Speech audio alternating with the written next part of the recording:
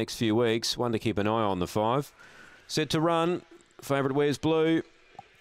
Ready, racing. Well, Sunset Toxic began only fairly, and there's speed here from the inside, St. Candy.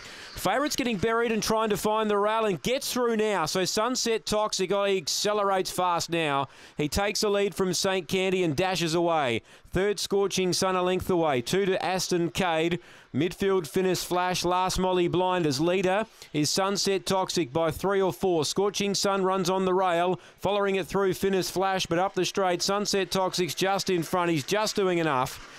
He'll to win. Scorching Sun will get second. Finis Flash is third. Both good runs, second and third. 4, St. Candy.